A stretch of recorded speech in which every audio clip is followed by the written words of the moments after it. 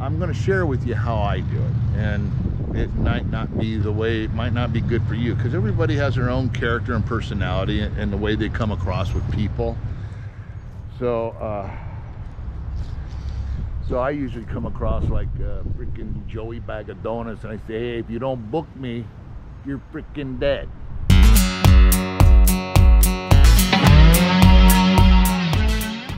No, I don't say that. But anyways, but what I do is, well, the first step, see, I guess there's a couple things we need to clarify here, is that, well, the new guys, you guys that haven't really booked, or you maybe booked 1 or 2 gigs, and I get that, you know, you got to start somewhere.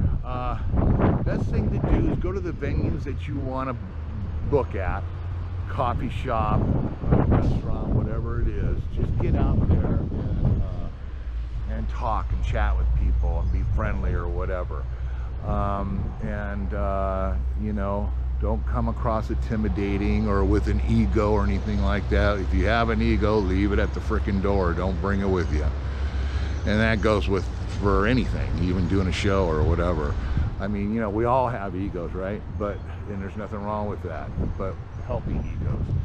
But anybody has like a big overbearing ego and they just think their shit doesn't stink, good luck to you, you know. Anyway, so, but I say this, what I do is when I first started out doing it, of course I had a lot of contacts because I was in a band, Jeffrey James and the Wanted Gang, and we toured all over the region and stuff like that. So I already had contacts, and so when I told them I was doing solo, you know, they were just like, okay, cool. So I kind of had it a little bit easy. But once I got on the road and touring other little towns, and me and my girl and the animals, we go tour a little bit. Yeah, it's like starting over, man. You got to go in there, and what I do is I go into these places and I ask to speak to either management or whoever's in charge of booking. Usually it'll be management or owners, and so whoever it is, you want to ask to talk to them, because you're kind of spinning your wheels by leaving. Man, I hope this comes out, because the wind is starting to blow. I'm in the Pacific Northwest, and it looks like the tide's coming in. It's kind of a high tide right now. You can see in the canal, which goes out to the harbor there. But anyway, so yeah, I just go in there, and you're starting over. Be humble and say, hey, listen, you know, this is what I do. I'm a solo artist, but what I really kind of do is when I have to work people and just, you know, and they're not sure, or I've never had entertainment here before, but I was considering it. You never know what they're going to say to you, or things are slow, we can't afford to pay anybody or whatever, and you just keep moving on or whatever, because you don't want to do it for free. When you go in and talk to these people, whether it's owners or manager to the restaurant and bar, or whatever it is, just, you want to come across, humble yourself, come across nice, and just tell them what you got. You want to have a promo pack, physical promo pack if they're not into emailing or anything like that. A press kit, whatever you guys call them out there. I don't know what you call them, but I have a bio sheet. It's just a one sheet, and then the back of it, I have maybe 100 songs in smaller print of a kind of what I do.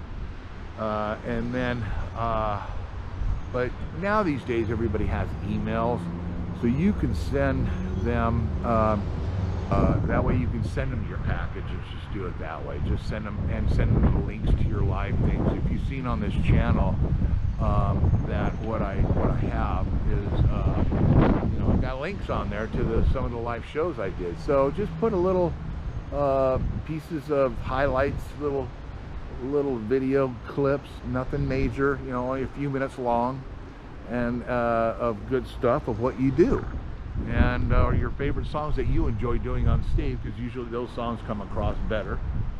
So yeah, just do that and send them the links to their email. But for the most part, they will have emails, and so that's what you do. Just say, hey, talk to the owner, whoever is in charge of booking, or another thing is too. Say you talk to a hostess or whatever. Say, is there any way I can get an email? It's all about email. Get that email, and then you can send your links and send your bio sheet just all electronically, right? Do it all with the email. Yeah, just do that. And then when you talk to these people, if you talk to somebody that actually has the call to hire,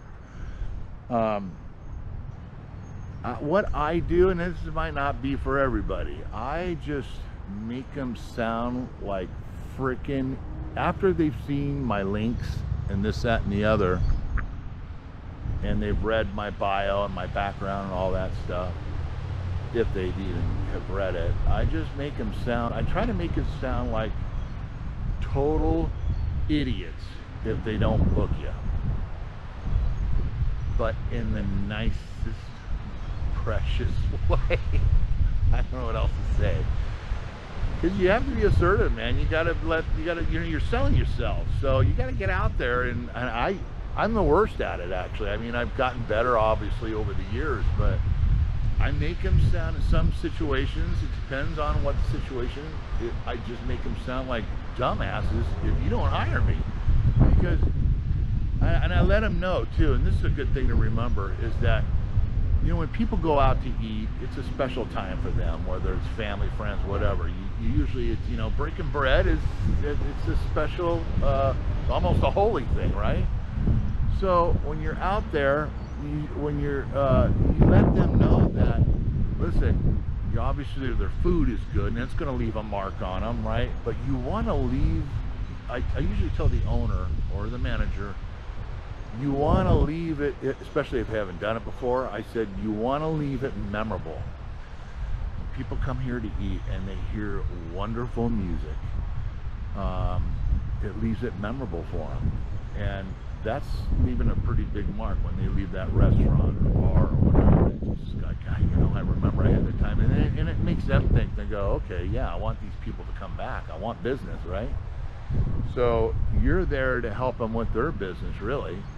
Simple, really. There's no secret to it. But you know, you guys that have been around for a while and been booking gigs, you guys have your own way, and if it's working, don't listen to me.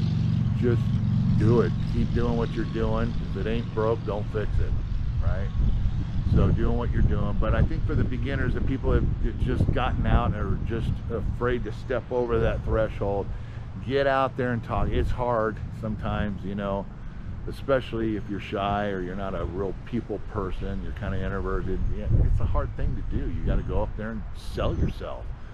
But that's what I do. I make them, for the most part, in some cases, I make them sound like, you know, you're a turd bucket, dude, if you don't book me. You want to make it memorable for your people here. You know, you want them to walk out of this place and go, I just had an amazing meal and heard an amazing entertainer do some live music.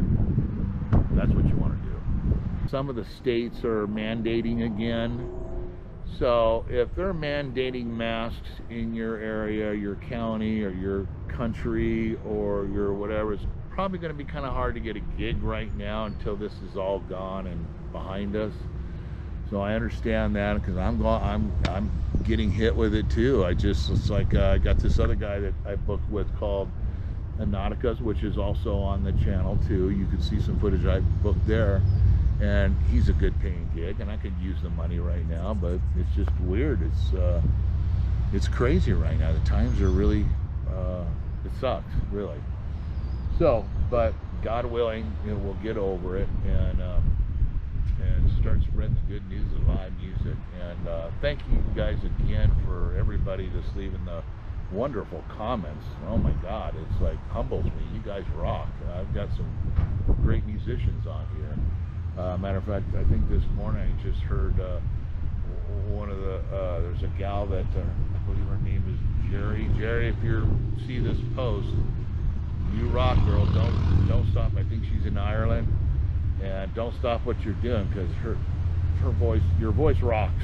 It, You've got an amazing voice, and don't let it waste away, man. Just keep pursuing and spread that beautiful voice out there, because Ireland deserves it. That's for sure.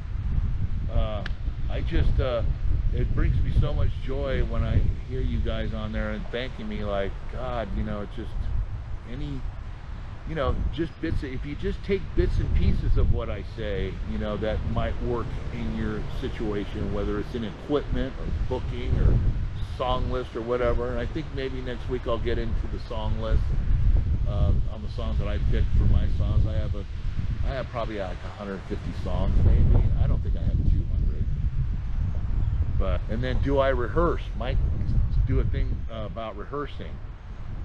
Do I rehearse? No, I don't really rehearse. But I should. I just get so caught up with other things, and I'm like, oh God. But matter of fact, I'm gonna actually rehearse probably today and maybe tomorrow. But anyway, so you guys, that's what this is about. It's just getting the courage or stepping for the beginners,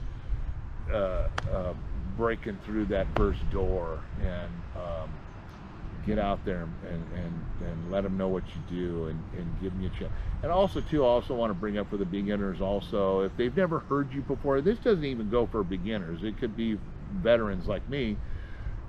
If they're just they just not sure if they want to, you can't really close them on a date to have you come and perform. And for the most part, they don't know who the hell you are. So you got to keep that in mind. So once in a while, you have to bite the bullet and do it, maybe for nothing in tips, I would say, for the beginners.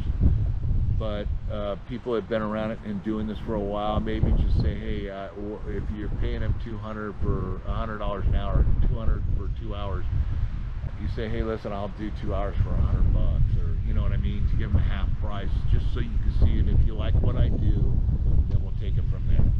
And so there's no right way of booking a gig. It's really just getting your boots on the ground and hustle, start knocking down doors, and eventually something's going to hit. So that's how that works. And again, thank you for all the compliments, and I think maybe at some point I'll show you my guitars that I have and what I use live. That doesn't matter either, really. I mean, I don't know if you're interested in that, but it doesn't matter. As long as you've got 6 strings and it sounds good and you're in tune, it doesn't matter. Just get out there and play.